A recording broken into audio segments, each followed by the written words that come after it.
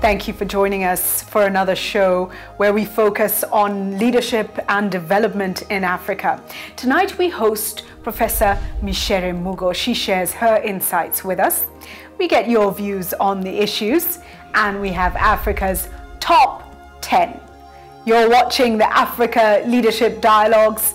I'm Julie Gichuru.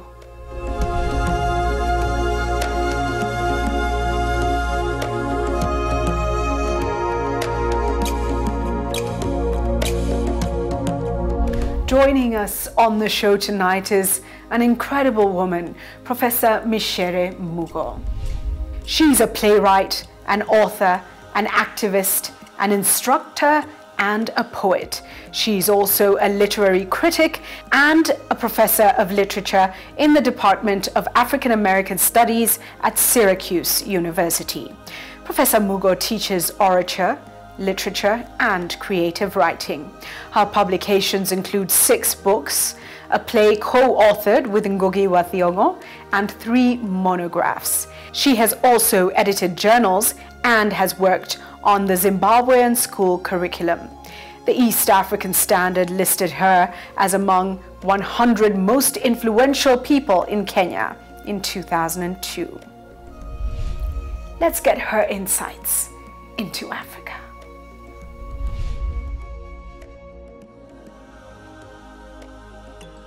So much. It's such a pleasure to have you on the Africa Leadership Dialogues. You've come back and been in Kenya for a couple of weeks now, touring and speaking to people, engaging in debates and interviews. I'd like your sense of where the continent is right now. How are you feeling about Africa? Hopeful or concerned? Mm-hmm. Well, thank you so much for having me. It's a pleasure to be with you. And let me first of all acknowledge Riara University, where I have been as a distinguished visiting professor and where I'm also a member of the University Council, because they've made this contact with Kenyans and all kinds of populations that I have been able to speak with possible.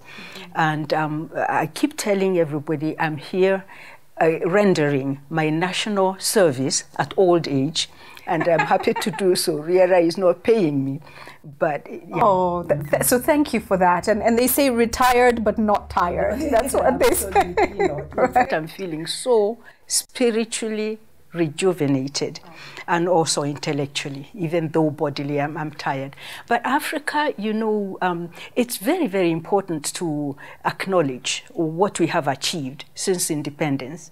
And because this is a short program, I cannot go into all the details. We all know where we have achieved. If you were to look at a place like Kenya and going back to even the 1990s, and the 1980s, freedom of expression and speech was unheard of. It really, really was scary to name the wrongs or suggest anything that was seen as criticism. Now it's possible. Women have fought a huge battle going back to Beijing and all the victories that they won through that conference. So it's there on paper, but having given those 2 examples, and I could give many more, including universities that have opened up, whereas, you know, at independence, there was only Makerere, Dar es Salaam, Nairobi.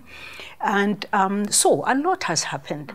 But, you know, it also makes me very sad to say that a whole lot of mistakes that we started making at independence and before them, then we have continued to do. For one, not being self-sufficient and hanging on to the apron strings of our former colonizers, a lot of the times in terms of values, ideas, so on and so forth, but also in terms of economies.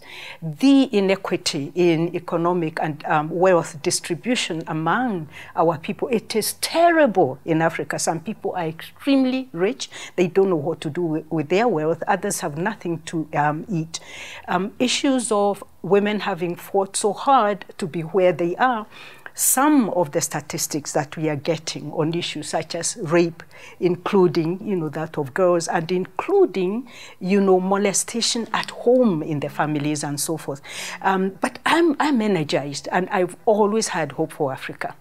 It's great to hear that you're energized, and you've touched on a few issues that we're going to come back to. Just important to mention, for many of the young generation, they don't even remember the 90s. And so often you see in the media people lamenting that the media freedom, it's worse than ever before. How did we end up here? You need to read the history books to know we've come a long way and must continue to fight and move forward and ensure we are pushing for our freedoms.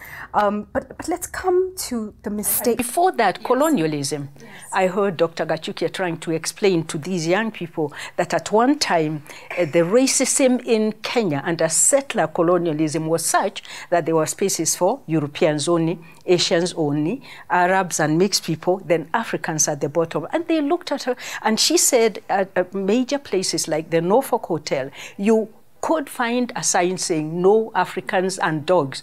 They didn't believe her. They really thought, but go ahead. No, thank you. A very important point. And the education system and making sure our children know where we've come from perhaps is something we must discuss.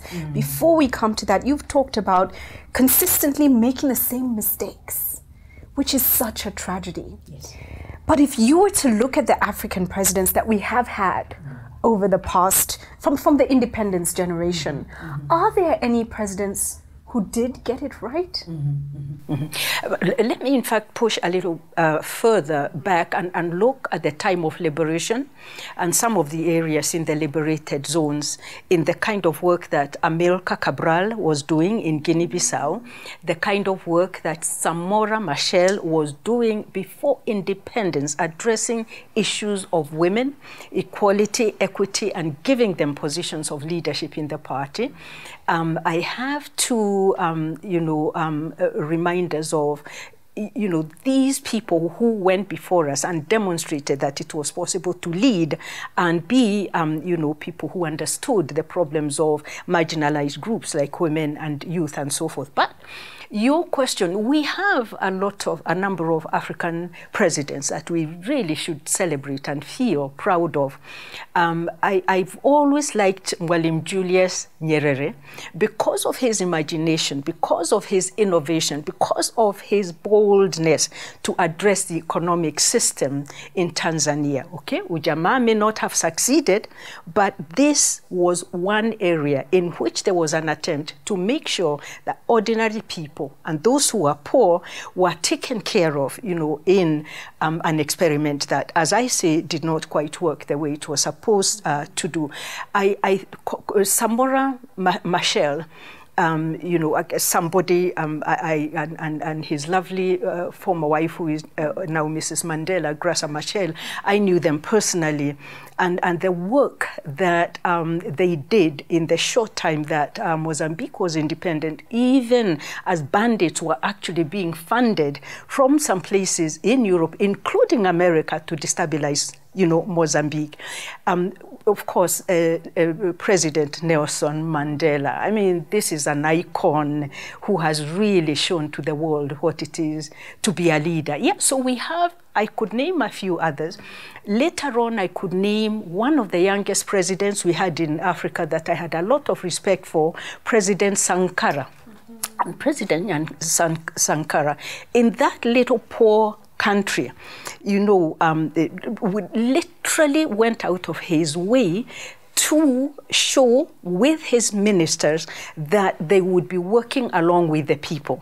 They decided against exorbitant, expensive living. They would be driving in, Peugeots and, cut down the expenditure of the state to such a point that they were promoting areas that brought the rest of the world, to come and see what was happening, especially in the area of film and culture.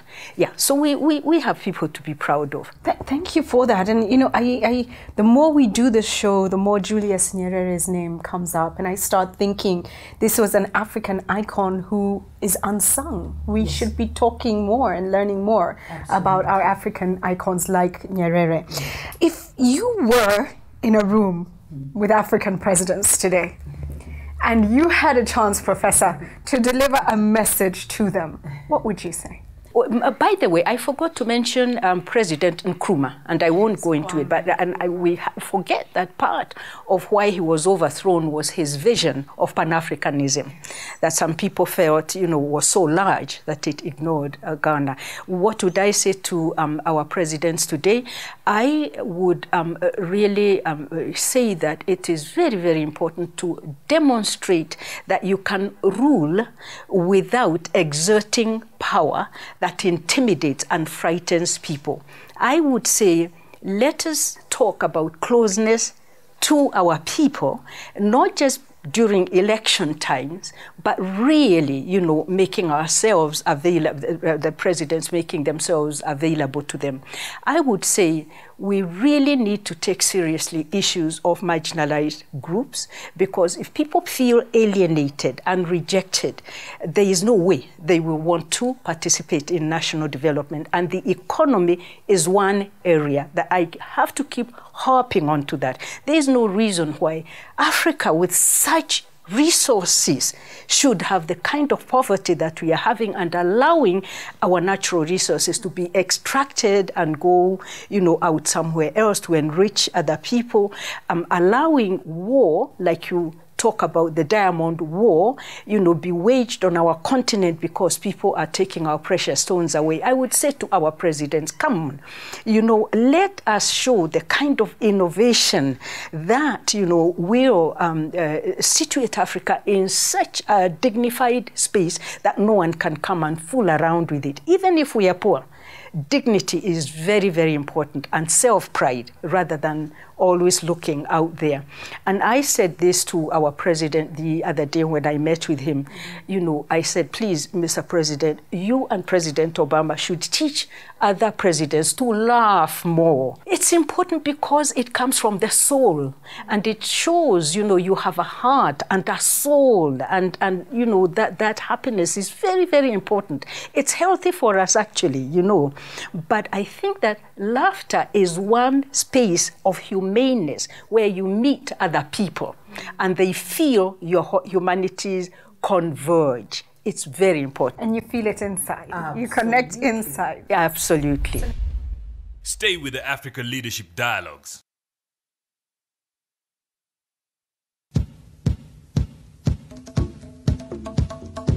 You raised the question of addressing inequity, inequality.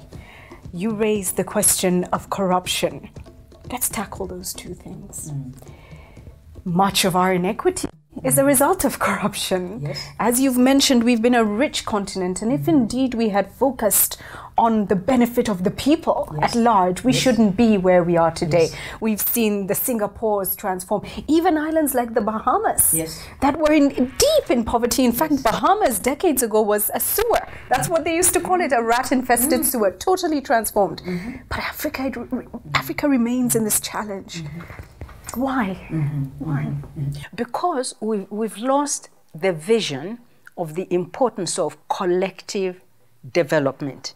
We have forgotten that it's no good when we have an economy that shows, for instance, Kenya or Ghana or South Africa are doing well, when it actually means that it's the GPA that counts, that will register 10% of the people who are very wealthy, who are making us look as if we are prosperous, but the majority are not. So that loss of sight of the collective and the need for collective development, not just a few rich people, making the country look good, I think for me is a sad loss.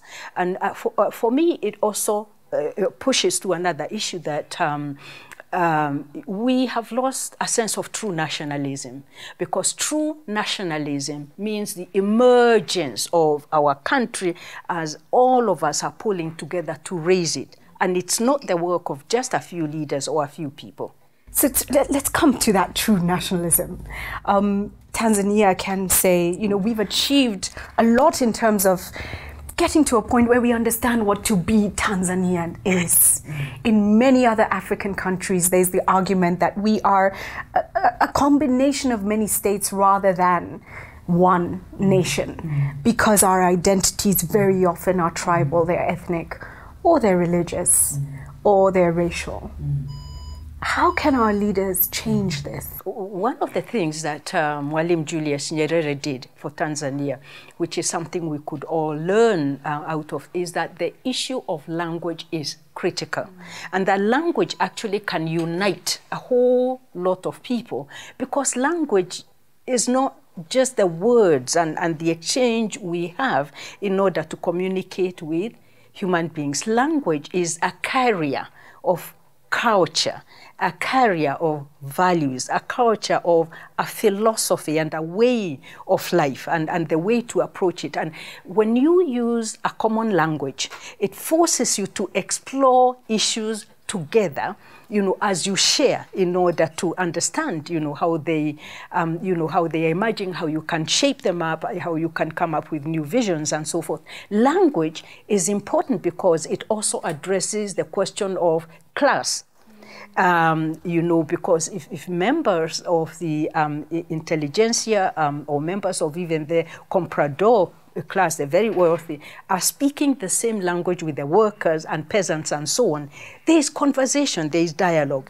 It took a long time for Kenya to adopt Kiswahili as an official, a national. How long? Many of us don't know. How long did it? I don't remember, but really it was ridiculously long, more than 10 years. I could be wrong, but yeah. But Tanzania started right from the word go and understanding how important that was. And I think that that helped. The other thing that Tanzania did and Mozambique was doing is deliberately holding, what you want to call barazas or, meetings in the villages, in towns and so forth, in order to mobilize people to think differently and hold debates on, how they can make this happen.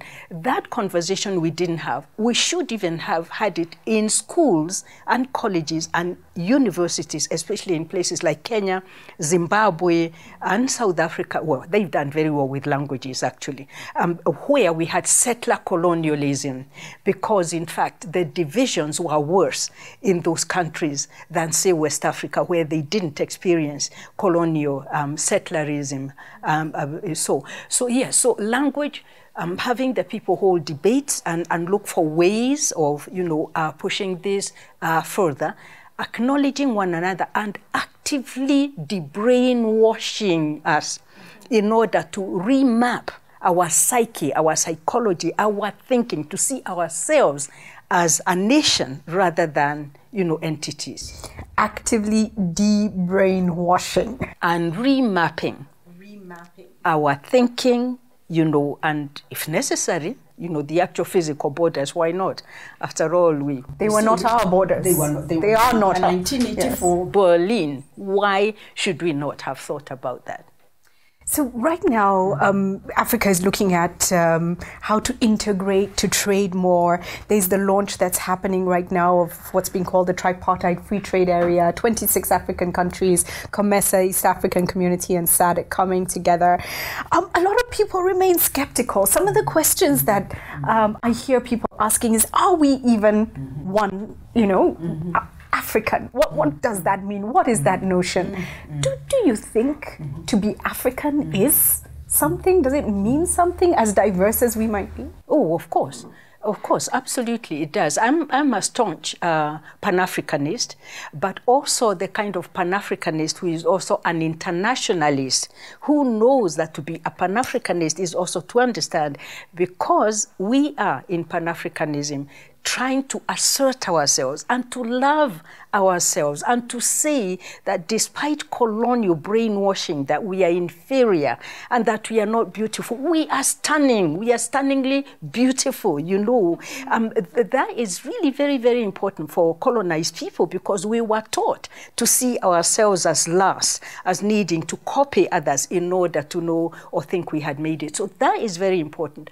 Going back to our indigenous knowledges and digging up those gems that are in some of these areas, and I think of my own area of interest, orature, the spoken tradition, and the stories, and the myths, and the legends, and proverbial talk, and riddles, and so on. All those, they made us children of two worlds, to quote a novel by Mugo Wagaderu, the child of the colonial classroom, but also in knowing our own heritage. It helped, de-brainwash us in order to understand our own heritage. And so taking pride in our Africanness and Africanity. Yes, I believe there is something African, both in terms of space, geographically, and of course in terms of defining ourselves to have that Africanity and sense of our continent, a continent that has civilizations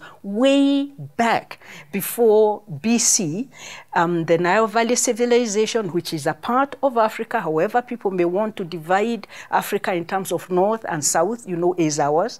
The beginnings, the origins of humanity, it really is something we should be proud of, not chauvinistic, or boastful about. Yeah. So, yeah. There is some, Africa, to be African and being in Africa are solid. It does mean something. I met you mentioned the Nile civilizations. I met an Egyptian girl visiting Kenya some time ago, and I asked her, do you see yourself as African or as Arab? She said, there's no doubt that I am Arab, but I am also African. Mm-hmm. And she said, coming to Kenya, and when she landed in Kenya and connecting with Kenya, she said something has awoken in her soul. I thought that was incredibly powerful. That is profound, because we have to embrace the various identities we are. You and I have many identities. I'm a woman, I'm a mother, I'm a teacher, I am Kenyan, I'm Kikuyu. There are so many identities. So long as we embrace these without being chauvinistic or stereotypical about one another, what she said is truly profound. Thank you for that, Professor. Let's move now to the African citizen. And the African leadership has a huge responsibility to this continent. So does the African citizen have some responsibility as well? If you believe this, what do you see this responsibility as? What you are saying really leads me to, first of all, acknowledge, embrace ordinary African people, and how not only they have survived incredible historical difficult moments, but also the sense in which they have continued to produce and to believe in the various motherlands, including our continent, Mother Africa, and so on, and to work for it and to labor for it and so on. I celebrate them, because really sometimes you look at it, if I were them, I would look at it and feel like I want to give up hope. So, but ordinary people have also got to liberate themselves from seeing themselves as people who are led, and as if responsibility to make things happen in Africa belongs to the leaders. They should claim their responsibility and voice to insist on this happening. And I keep giving wonderful examples of constitutions, like the South African Constitution, the Kenyan Constitution, lovely documents on paper. But until the masses of the people, Kenyan people, claim that document and really insist on having it translated into action, including they themselves partaking in making it happen, is very important. There is nothing more dangerous than resignation and sort of sitting back and feeling, I can't give anything, I have nothing to say, it doesn't matter what I say. It matters. It really does. There's so many people who are cynical and have given up hope and see everything as hopeless.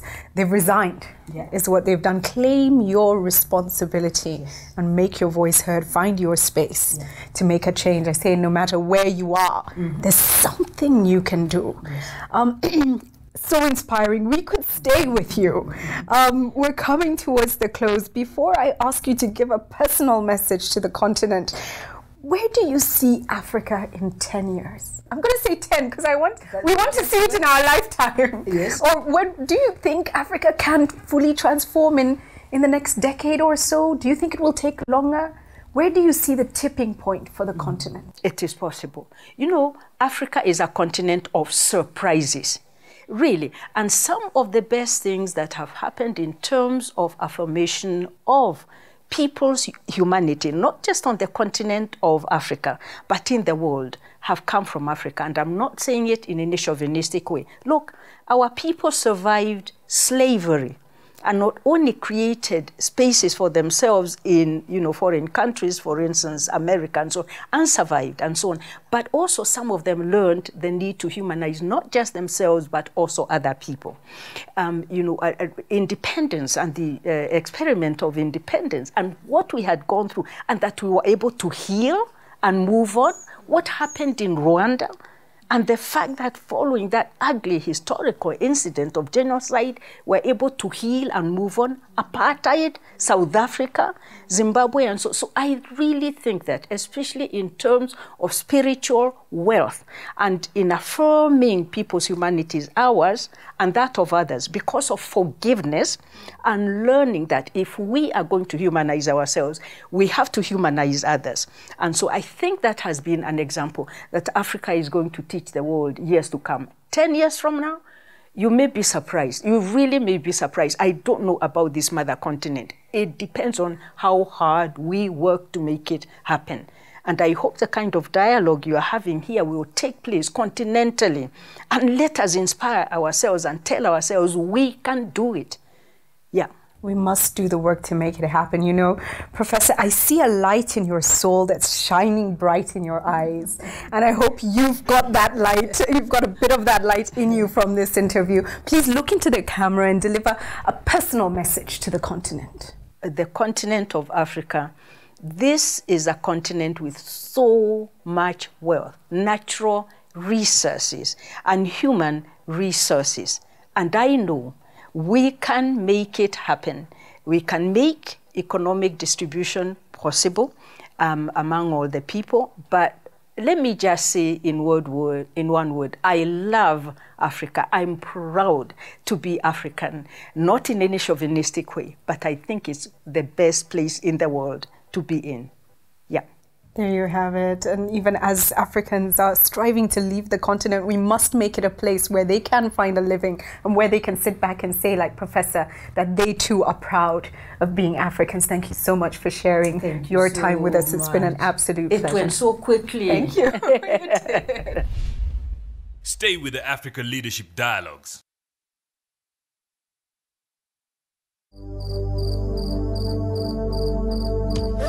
I feel completely inspired. What an incredible perspective she has and such a light in her eyes. I hope you feel inspired too. Let's get your views on the issues. This week we asked you, how can we combat corruption in Africa? Al-Harazi at Clinton Spell says, voting in the right leaders, improving educational system and obeying the laws and regulations. Hi, my name is Brian Masiza. I'm watching Africa Leadership Dialogue from Kitale. Africa can combat corruption through the following: reporting any sort of corruption case to the appropriate authority, educating the public on their rights and how they should live with one another without any form of intimidation from anyone, obey the law and encouraging others around you to do the same. Thank you. To join our conversation, go to our G+ page, Africa Leadership Dialogues, on Facebook, Africa Leadership Dialogues, on Twitter, @AfricaLD, and on WhatsApp, send your video comments to +254 715 816 033. Time now for Africa's Top 10. This week on Africa's Top 10, we feature the least corrupt African countries. The aim of the research was to determine how corrupt the public sector of a given country is perceived to be, ranked on a scale of 0, meaning highly corrupt, to 100, meaning least corrupt. This is according to Transparency International. Starting us off at number 10 is Senegal with a score of 43 and is ranked 69th globally. Coming in at number 9 is South Africa with a score of 44, is ranked 67th globally. At number 8 is Ghana, which attained a score of 48 and is ranked at position 61 globally.